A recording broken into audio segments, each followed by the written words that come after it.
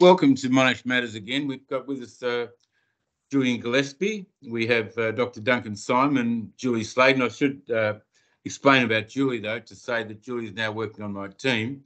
I'm so concerned about these issues that we are going to discuss today in this Royal Commission that I asked Julie to come on board and work with me in the team so she could help me answer the really hard questions and give me some technical detail on what I need to know. So to make the main point is that we never, ever make a mistake on any information that we're giving out to the public at any stage.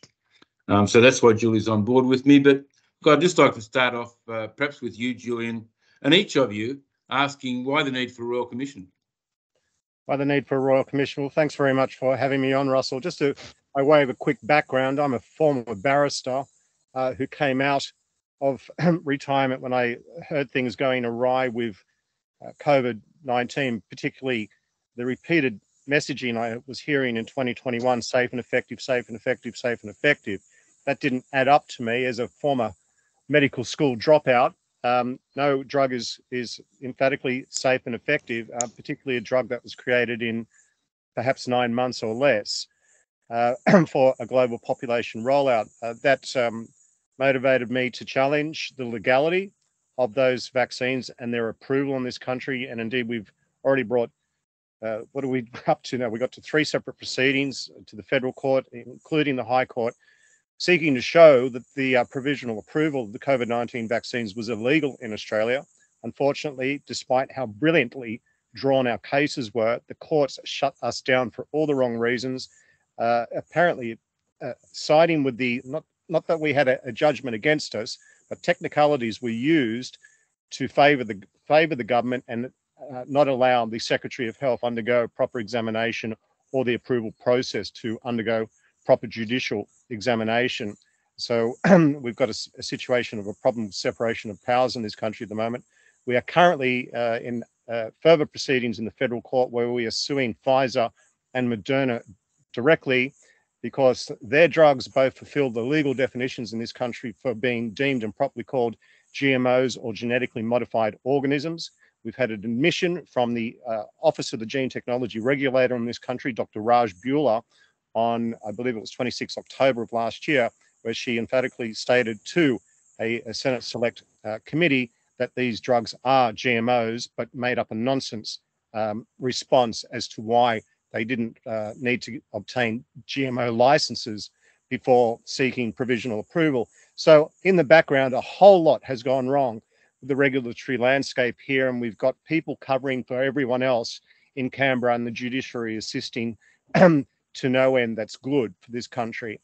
Now, we've also experienced on a population-wide basis a reversion during 2020, 2021, and 2022, nearly to our penal colony times, with extraordinary lockdown measures, social distancing, business closures, mass gatherings were outlawed. You could only go out and exercise. Sometimes that even required a vaccine passport. People couldn't go to work without a vaccine passport.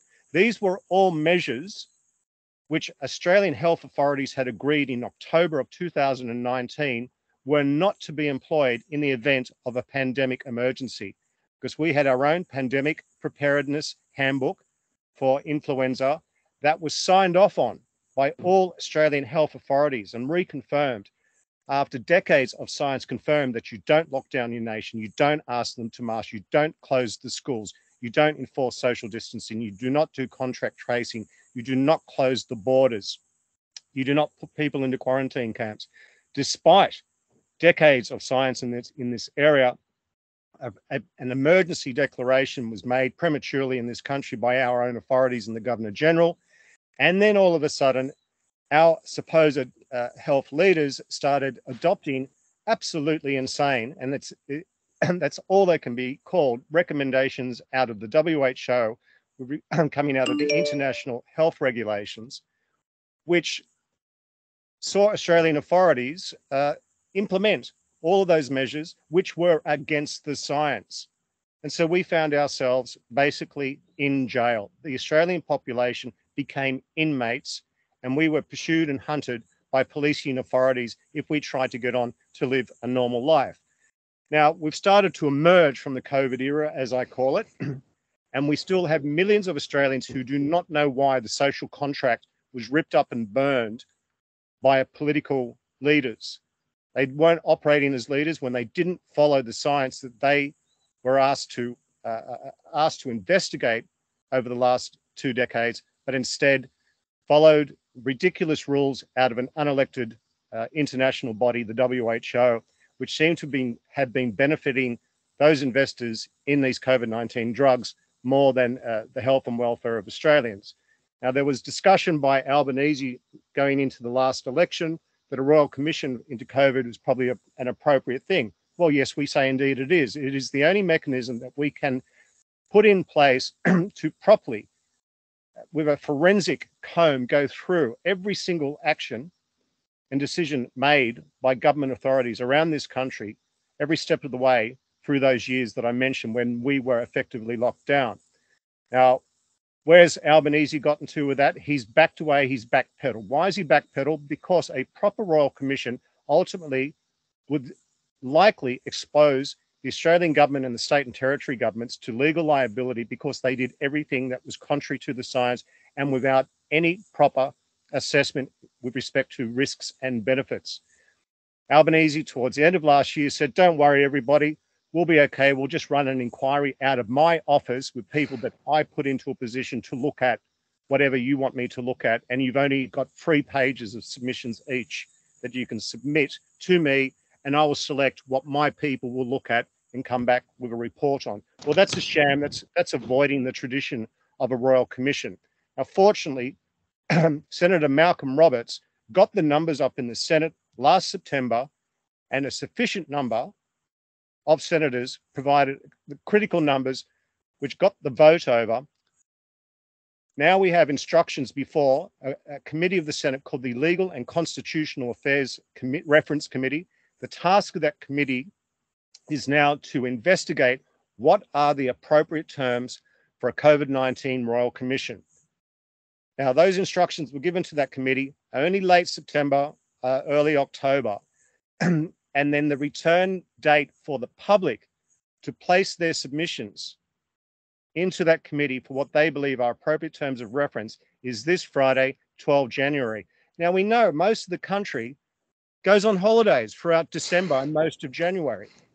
It's school holiday times. What an inconvenient time to put the date for submissions as 12 January. Now, that clearly was the first step to try and not have the Australian public being able to be alert to this requirement to meet this date for submissions. And so, seeing what they'd already started to do, which was a bit of a stitch up, let's call it what it is, our team, I as the lead author, assisted by lawyers Peter Pham and Katie Ashby-Copen, started work 60 days ago to find out from Australia's best leading medical and scientific leaders, professors of science, professors of medicine, what are the terms of reference the Australian people need to see for answering all the questions into their grievances over the mistreatment they all suffered and the medical experimentation they were all subjected to. And over that 60-day period, after lots of refinement, we've arrived at a document which is 107 pages long. And hopefully the screen share is working here. Can you see that there? Yes, we can. Okay.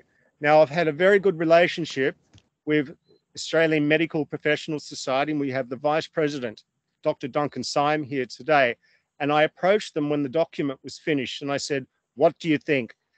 They had a read of the document, and they said, this is extraordinary. This is exactly what all Australians need, what they want, but they need to see it. They need to see it. We will provide you with a web page so we can allow the Australian public to come along and view this record really of history.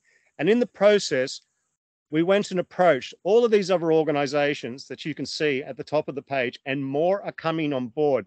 All of their leadership examined the documentation and they said, extraordinary. These are all the questions that everybody's asking. These are all the subject matter that need to be examined by a proper Royal Commission.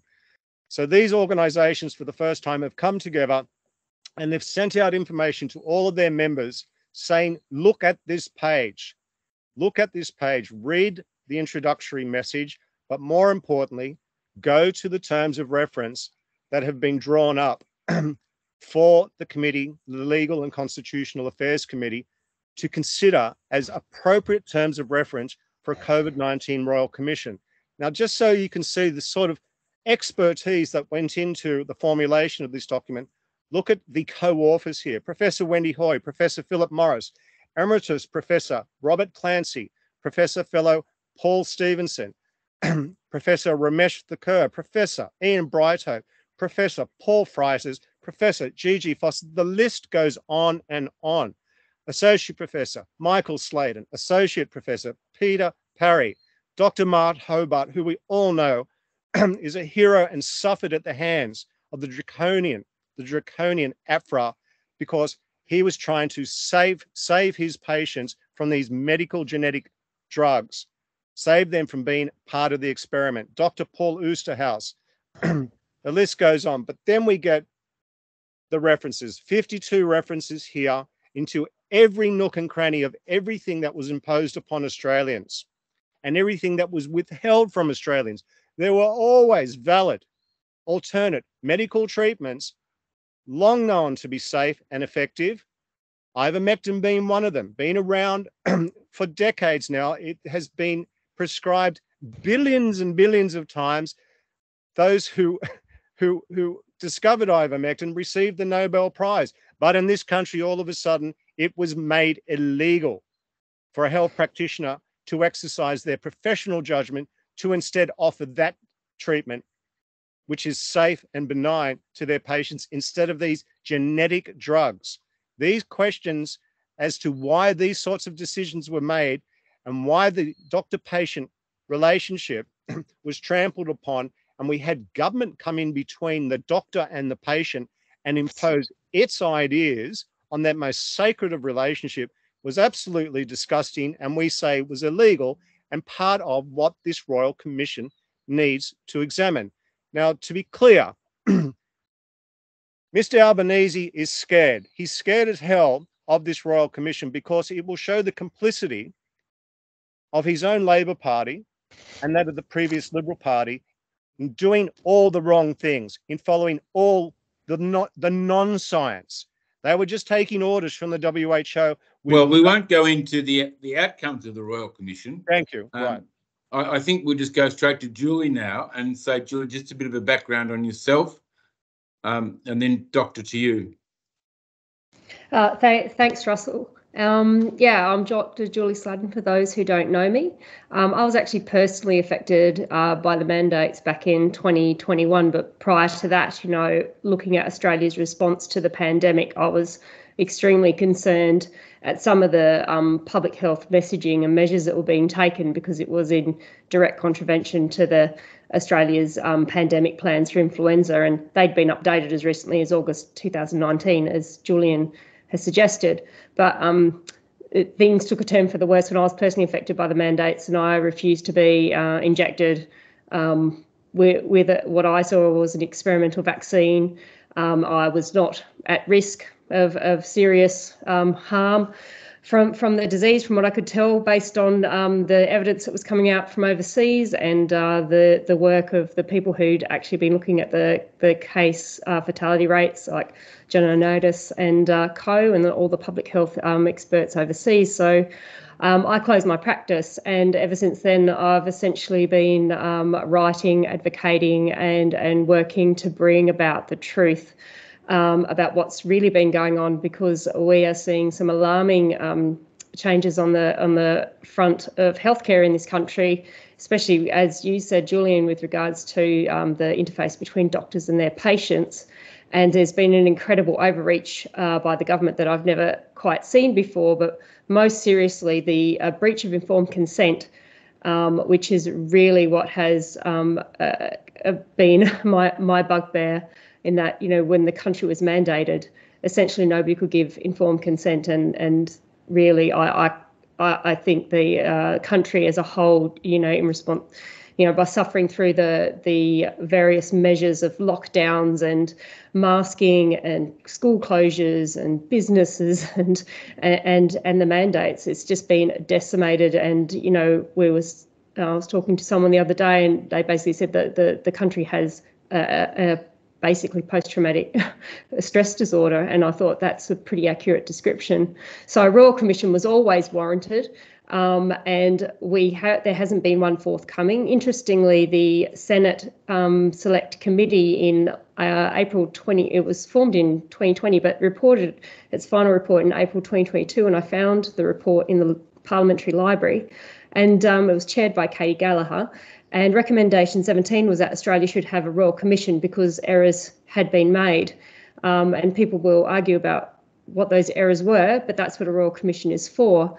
So I just am extremely heartened to see how all these organisations, last count there were 14, but I know there are more coming on board who have risen up to this challenge of collaborating on this document, and spearheaded by the cracking legal team to actually document all of the questions that need to be answered. And I'm sure there'll be many more that come out of this, but we have 4 days left essentially until the 12th, or to the end of this week, to get as many public signatories on board as well. This is Australians, their opportunity to get on board and sign this document, be co-signatories, so that we can send a very clear message about what Australians want in the terms of a Royal Commission, and getting to those answers of the unanswered questions.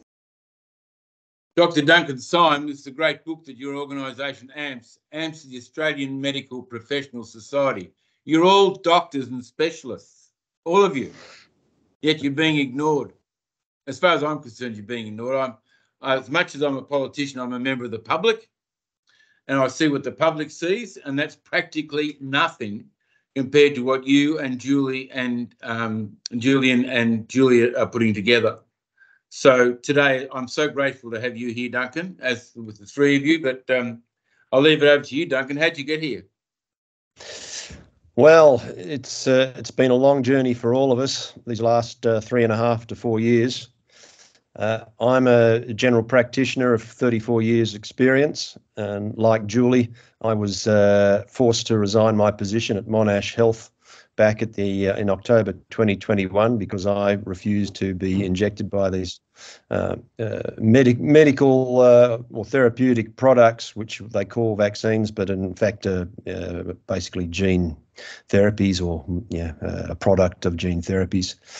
And I've subsequently been suspended by AHPRA because I was standing up for my patients' right to bodily autonomy. And I've in the process accused AHPRA and the medical board that they, by their position statement in March 9th, 2021, they were causing doctors to behave in an unethical fashion by coercing them into following their code of conduct through their threats of regulatory action against doctors who went against the government narrative.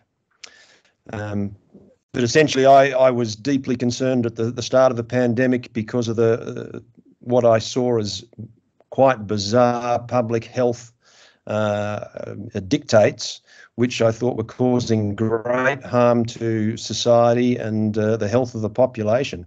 And I couldn't understand why those decisions were being made. They reminded me of decisions made in the medieval times when the plague was round. Anyway, subsequent to that, I've joined AMPS and have subsequently continued to speak out against what I saw as terrible public health policy decisions. I believe the Great Barrington Declaration showed us the way back in early in 2020, signed by 3 of the leading infectious disease epidemiologists, who basically said focused protection was the way to go. Which in I suppose layman's terms is common sense, and that meant following the evidence-based science that was put into the pandemic preparedness for influenza document that was re-signed or updated in August of 2019 by the Australian government.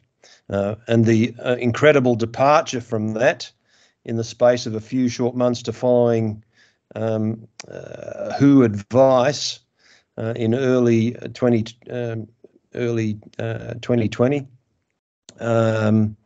has resulted, I believe, in great harms to the Australian public, both physically, mentally, socially, emotionally, and economically. So I said, with AMPS, I'm trying to make as many people aware of the concerns we have and bring back proper medical debate and scientific debate into this country, which has been abandoned in this time of COVID. I'd thoroughly concur with all the message that Julian and Julie have said, with all their concerns. This document that is being hosted by AMPS is an amazingly comprehensive and deep document, and it's got to be considered as a people's document. This is what all those millions of people who went to the streets at various stages in 2020 and 2021 are wanting answers for the incredible imposition that our government and public health bureaucrats put upon them. Why do you think? Why do any of you think that was the case? So why did we go down that track? I mean, even people like myself felt powerless under the mandates and the instructions, especially when you would all know that people like myself cannot do anything without a substantial amount of public support. Everything Absolutely. I've done in my past history as a politician has been to say that, look, I know, to go to my party or the parliament to say, I know I have public support in this position. Now, it's taken a long time, Julian, I think you'll concur, to get to a point where we have some public support. People, as Julie mentioned earlier, people are still in shock. We still have a nationwide situation of post-traumatic stress disorder. Everyone was affected in multiple ways, and where they've really become speechless is that there was the total rip-up and destruction of the social contract. Now, I grew up where every person in Canberra was called a public servant of the people, which therefore makes the Australian public who pay their checks the masters of those public servants. We experienced an era where the servants locked down their masters and didn't provide sufficient explanation except fear, and fear-mongering. And that was assisted with dodgy and unreliable statistics and so-called science coming out of bodies like the WHO and officials in the US who were telling us that 10, 20, 30% of the population was going to die. Now, it was known in early 2020 that the infection fatality rate for SARS-CoV-2 was no better than a severe influenza season. And that came from research conducted by Professor John Ioannidis in pushback to the absolutely absurd claims that were being made by officials in the WHO, who, when presented with Professor Ioannidis' epidemiological studies, started to pull back their statements because they were untrue. Now, for some reason, Australian authorities here ignored the available science, like that by the incredibly world-famous Professor John Ioannidis saying, "What are you talking about? This is just a severe influenza season. We just have to protect our most elderly and our most frail. The rest of society can just get on with business as usual." That was the fundamental statement behind the Great Barrington Declaration, signed again by hundreds of experts in the public health arena, and it was all ignored because there was just a priority thrown down to the politicians in this country to follow the absurd international health regulation recommendations to lock down and mandate the entire country. And those same recommendations included public messaging, nudging messaging, all about the fear messaging, the fear mongering, to get people to become, quote, compliant, to obey every single order that was coming out of ultimately Canberra, but also the state governments. Canberra dangled billions of dollars in front of every single state and territory government and says, look, we as the federal government do not have power over health in this country. All you states do. But if you implement these recommendations coming out of the international health regulations, that is the WHO, we will give you billions of dollars, and disregard anything else, any other evidence that's presented to you. So all the state governments were incentivized to take the money at all costs. Take the money. So money was the motivator for instance, Premier Gladys Berejiklian stepping up to the microphone and cameras twice a day, sometimes 3 times a day, to say, you got to get it to save grandma, and it's safe and effective. What the hell does she know about safe and effective as a politician, non-medical practitioner? Duncan, you went through that time. What were your patients saying to you? What were your other doctors around you in your practice saying to you? How were you able to stand up against them? What did you see what did you see where you responded in such a dramatic way? And it is dramatic to throw in your job, by the way. Well, there was a great deal of obviously concern by patients and public, but they were being kept. They said they were just hearing one side of the story through the mainstream media. Though there were quite a number who were pretty concerned about the measures that were being taken, and were deeply concerned about the intrusiveness of government impacting on their lives. The medical profession was probably, and that was probably pretty understandable.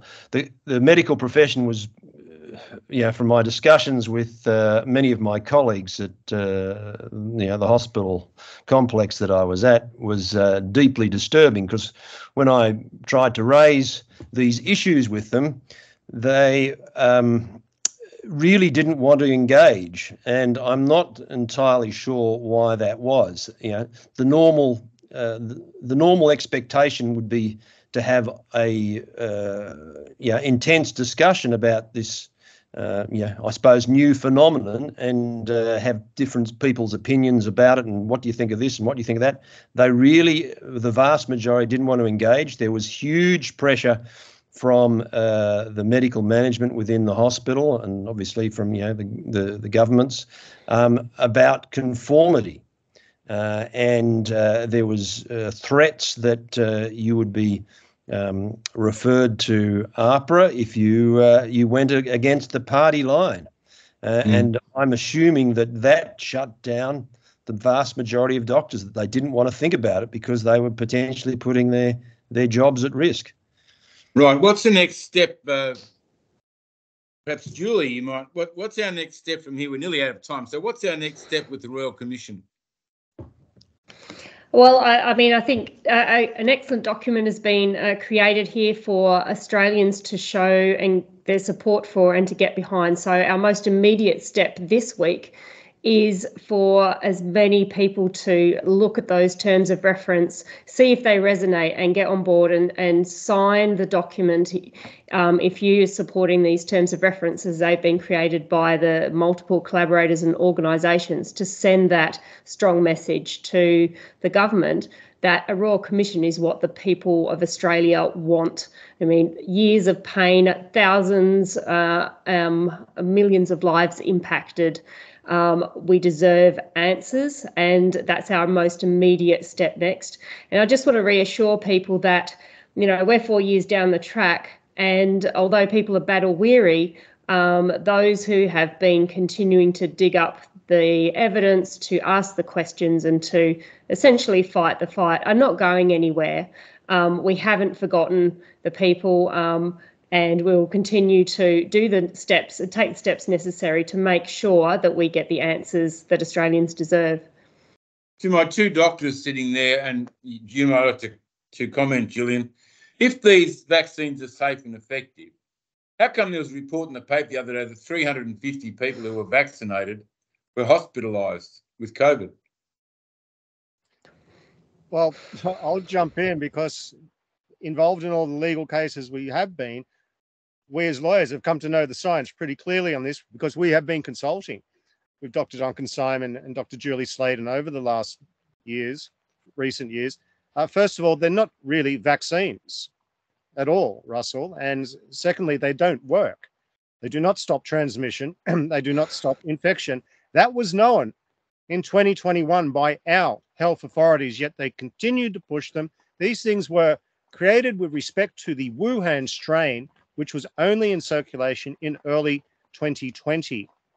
And so by the time you're pushing this onto the Australian population, mid-2021 and beyond, we're already 6, 7 or 8, 9, 10 different versions of the virus away from what the drug was meant to impact upon. So there was no way that when you got to Omicron, for instance, these so-called vaccines were going to have any effect. Because Julian, I know what you're talking about, but the public don't.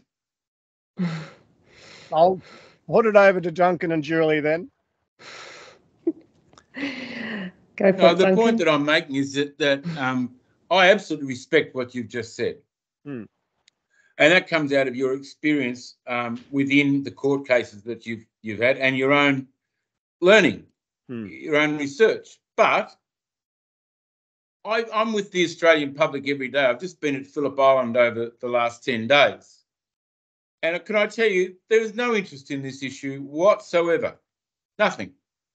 Well, that's because we must give congratulations and props to the Australian government and its health authorities for conducting the most successful misinformation campaign against Australian citizens when they continue to come out and advertise these things. Go and get your latest booster to protect against COVID. That's an out-and-out lie. And this is why we've been in the courts to try and get, one of the reasons why we've been in the courts to try and get the Australian government to stop misinforming the Australian people about these things having any effective benefit against so-called COVID, which is only just like the flu. Let's get that very clear. COVID. No, I did hear the other day, Julian, that there are some slight benefits with these so-called vaccines, with these injections, but it might only be for a couple of weeks. It might only be for a couple of weeks, but here's the other thing. Does the Australian public know when they took the Pfizer and Moderna shots that they were being asked to receive a GMO or genetically modified organism? No, but they don't understand that. Forgive me, but I don't think much of the general population understands that either anyway. That's right. Once again, the Australian government kept that information from the Australian public. So therefore, how could the Australian public provide full informed consent when they were not informed, oh, by the way, this is a new gene therapy drug, contains GMO ingredients, it could alter your DNA. We've been having this argument with the former Secretary of Health of this country, Brendan Murphy, for nearly 2 years. Why do you not present the scientific evidence to show that this is a gene therapy? And we've got an admission from the Australian Authority for Genetically Modified Organisms, the Gene Technology Regulator, that these are GMOs. But she didn't. I think that's another whole argument. Is that going to be addressed in the Royal Commission, everybody? Absolutely. We're currently in federal court proceedings, and it's in the terms of reference. Yes. Look, Russell, Duncan? just on that point about the general public, often you do find. I had a conversation myself the other day with a friend down at the beach, and it was a really interesting and grounding conversation for me, because it just reminds me that a lot of people don't fully understand how far we departed from what is considered to be a good response in a pandemic, or what's considered to be good informed consent, obtaining informed consent.